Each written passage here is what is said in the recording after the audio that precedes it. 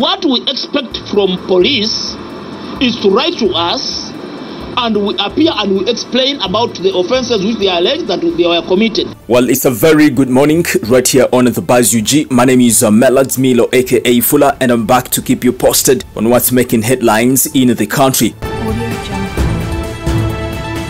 Now, Uganda Police have defended their decision to suspend NUP countrywide tours.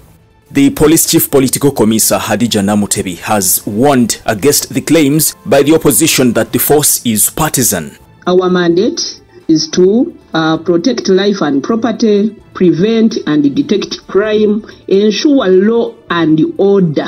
That is our cardinal role. So in those statements, I don't see any partisanship in them as far as our duty is concerned.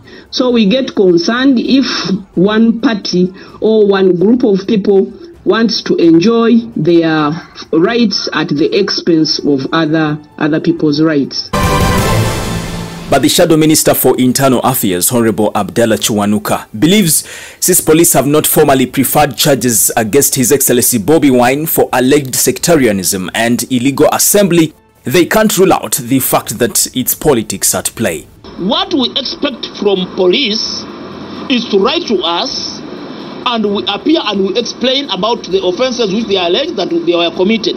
Short of that, they have no law whatsoever to stop me from moving across the country to solicit for support for my party, NUP.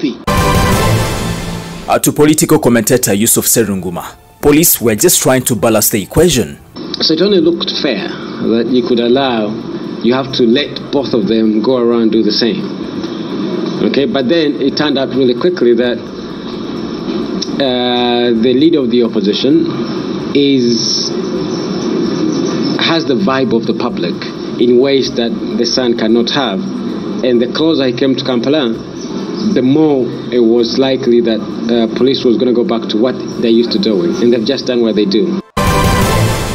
Serunguma believes the accusations of sectarianism and terror threats are just excuses being used to justify their decision. As the police force was looking around for an excuse, so they were gambling with terror. Bobi Wine gave them a good reason to do that, and he just played into their traps. When he sort of flavored his rhetoric with the Stella Nyanzi ideas, it became easy for them to rein in on that. Well, yesterday, after Bobi Wine congratulated Shuba and Cindy upon a successful battle at Kololo grounds, he also indicated that the bomb scare in Kampala by Uganda Police is fake, and he hopes that Mr. Fred Nanga, the spokesperson of Uganda Police, will not come out to say that terrorists go to sleep when they are concerts in Kampala and wake up during NUP countrywide tours. Well, the second phase of the NUP countrywide tour is coming after 2 weeks, and we will see how the security forces will react to the Red Camp.